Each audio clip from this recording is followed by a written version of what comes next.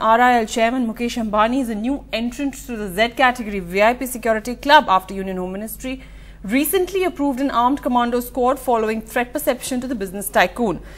Now he is going to get 22 armed personnel, one escort car, one pilot car. The costs are yet to be determined. The decision comes nearly 2 months after a threat letter from the Indian Mujahideen that was delivered at his office.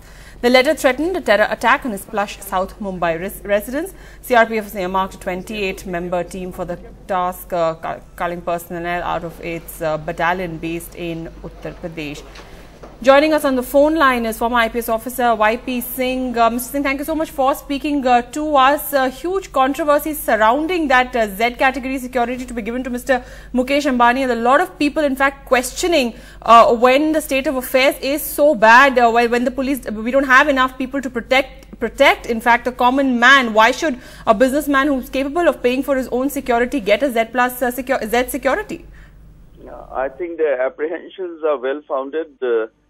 Because as it is, these paramilitary forces are overwhelmed with work in dealing with the Naxalites and other terrorists, and to divert that force to Ambani security in Mumbai, that is certainly undesirable. But more than that, the whole thing has been done under enormously suspicious circumstances, because law and order is a state subject. Security of an individual vulnerable to attack has to be given by the state police, that is Mumbai police. And for all other VIPs in Mumbai, the security is provided by the state government. This is a precedent, this is rather unprecedented for Mumbai, where a private businessman is being given security from the central forces, and how the assessment took place, how Union Home Ministry took a unilateral decision when the responsibility of security constitutionally vests with the state government. So in fact, this is not only undesirable, but also unconstitutional and illegal, something which has been done under highly suspicious circumstances, which requires to be, I think, probed into. Right. Interesting that you say that it's been done under suspicious circumstances.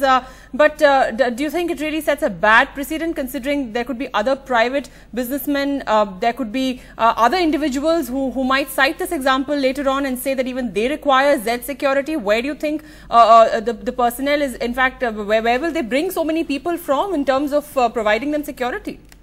I think this is going to be an unending phenomenon. Because security, as in Mumbai, everybody knows, it's a status symbol. If you have a pilot vehicle and an escort vehicle along with your vehicle going, so it enhances the stature. And in Mumbai, there are thousands of people having an enormous net worth. And if it's given to one Ambani, there'll be many more people of similar types demanding security. So a line has to be drawn. If it's a private person vulnerable to threats, he should have his security from private sources rather than using the state resources. All right, Mr. YP Singh, thank you so much for speaking to NDTV. Saurabh Gupta also joins us now from Mumbai. For more, Saurabh, as expected, a huge controversy created around this issue of providing Z category security to Mukesh Ambani. Clearly, you also must have heard former IPS officer YP Singh saying that the entire procedure was, in fact, extremely suspicious as to how this security clearance was, in fact, given in the first place.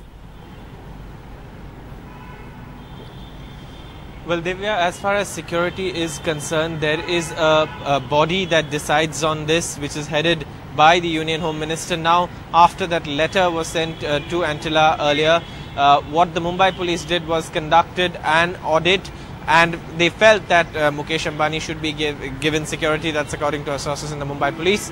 And following which these recommendations were sent to the committee that decides on security. That committee decided on Z category security for Mr. Mukesh Ambani. Now, what our sources are telling us and what our sources have indicated is Mr. Mukesh Ambani is likely to pay for this security.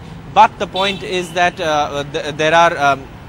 these issues are decided by the body that decides, and that body has decided based on the inputs that they've got from the audit report of the Mumbai police on Mr. Mukesh Ambani's security.